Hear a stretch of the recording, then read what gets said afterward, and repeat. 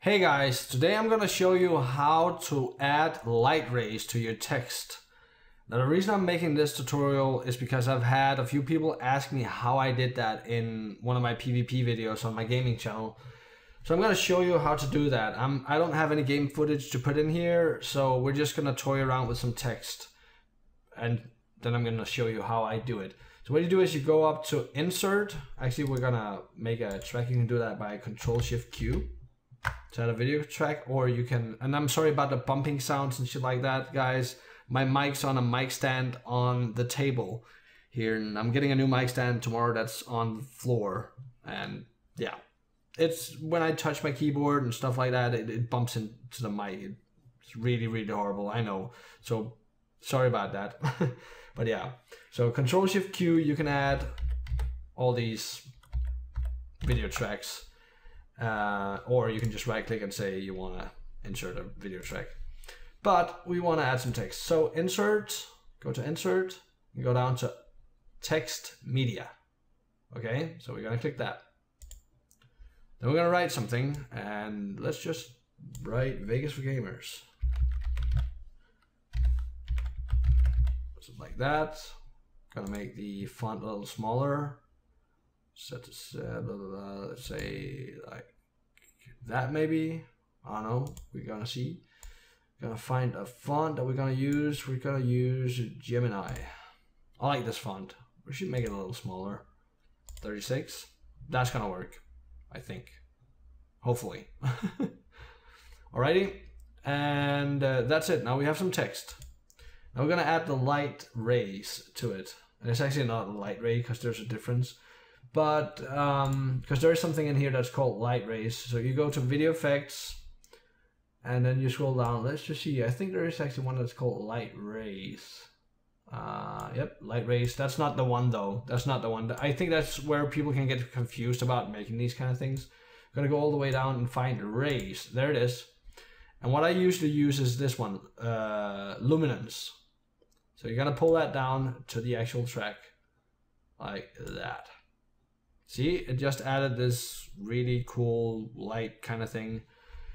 So what we want to do is we're going to go in here, make sure that this one is enabled.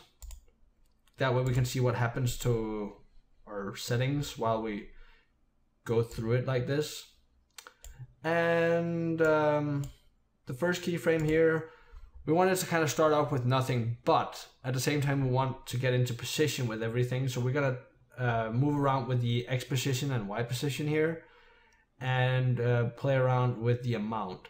So as you can see, it's tilted a little bit to the side here. So we're gonna take the Y, actually I'm gonna tilt a little more to the side. That's actually the wrong way.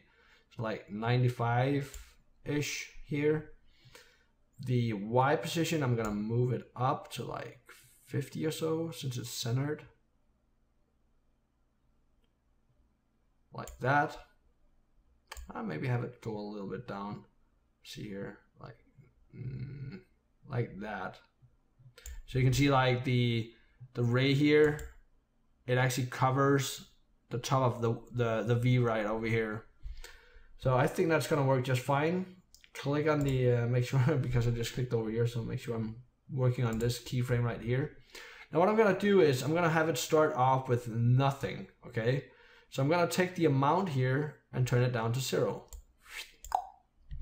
And I'm going to go, actually what I'm going to do, because I think it's a 5-second clip, so I'm going to just make it into a 10-second clip. So I'm just going to drag it until it hits like, see it has this little bump thing. So once you get stuck there, get to 10 seconds. I know 10 seconds might be too much, but it's, for this tutorial purpose, I'm going to make it 10 seconds.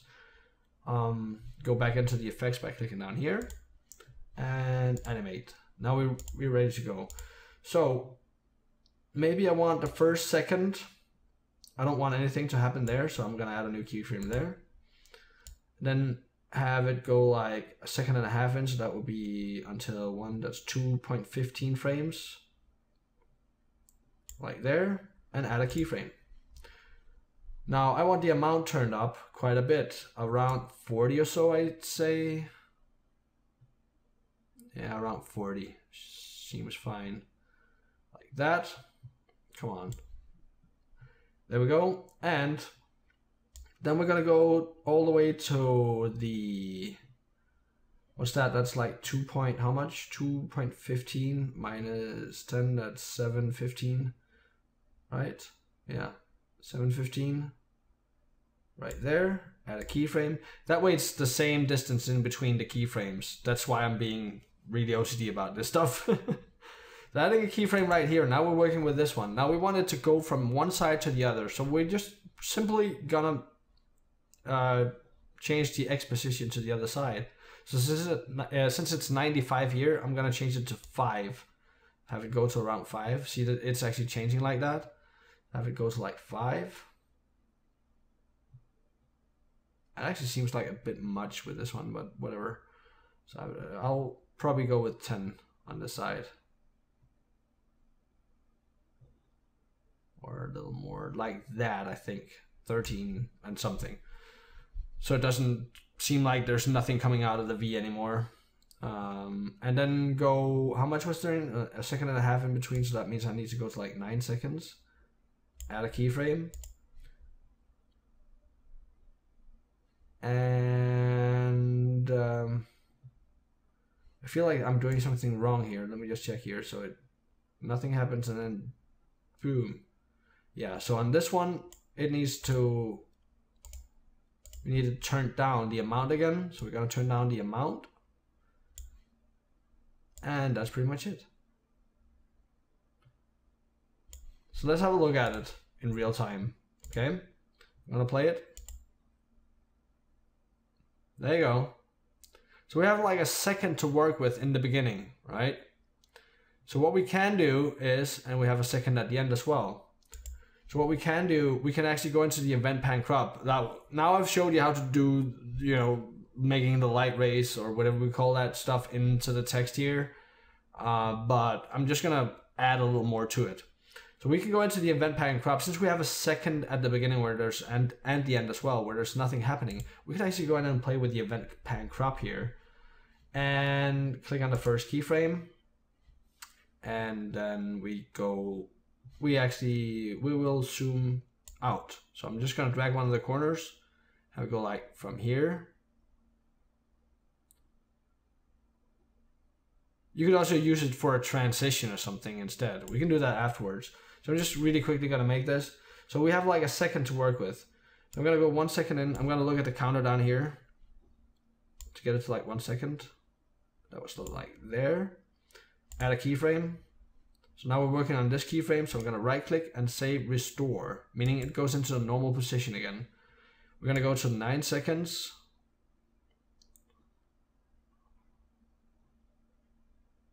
Come on, there we go. Add a keyframe. And then go to the end. I don't care about it. I can't see that right now. Up here, we can't see anything, but I don't care about that right now. So I'm gonna go and take the first one, click on that, right click afterwards.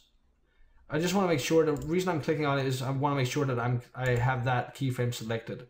So I click on it and then right click and say copy. Click on that one, right click and paste. That way it's the exact same amount. So let's have a look at it now. So let's go out of this. Actually, I'll remove this sync thing again.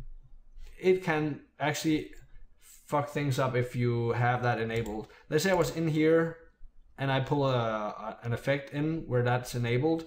It will actually apply the effect here instead of on the entire track. So yeah, let's have a look at it. So it zooms in, light ray happens, goes from one side to the other, disappears and zooms out again, right? That's kind of cool.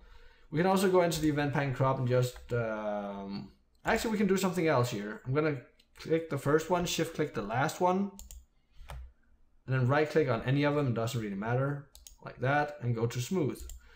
Now what that means is it's gonna go, it's gonna zoom in a little faster, but at the end it's gonna slow down. Since it's only a second, it's not gonna matter a lot, but if you put in like 2 seconds at the beginning and at the end, where there was no effects on, you would have seen a significant difference. But let's see here, it goes in really fast, sorta. And it's supposed to like slow down. It's gonna make it a lot more smooth.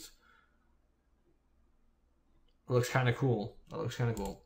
Okay, one last thing we're gonna do. I'm gonna shift click all these. Bam. I'm gonna delete them.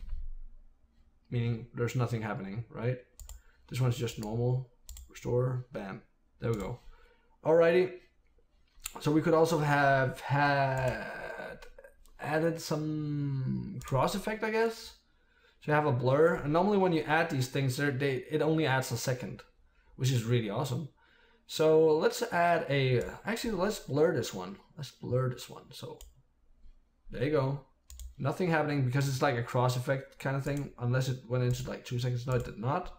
Awesome. Then we're gonna have it at the end as well. There we go. Now let's look at that. Look at how it comes in. Really blurry. I can't talk today. And at the end as well. Swoosh. Let's have a look at that at the end again. That looks really cool. But yeah, guys, that's how you do these things. Like I said in the other video I made with advanced keyframing with effects, only the sky sets the limits. Whatever you have imagined up in your head that you want to do, toy around. Go into the video effects, toy around with them. Get to know your editing software. Just mess around with all kinds of things. And actually doing it with text is a good way to start at it. Or just have a short Fraps clip of like a minute or half a minute or something like that. Adding a ton of stuff to it. It's a really, really, really good way to get to know all the effects and what they do in Sony Vegas. Keep in mind, all this stuff I've learned on my own. You guys can do it as well, but that being said, I don't mind making these tutorials. Don't get it twisted. But yeah, that's how you make the light rays, guys. That's how you make them damn light rays.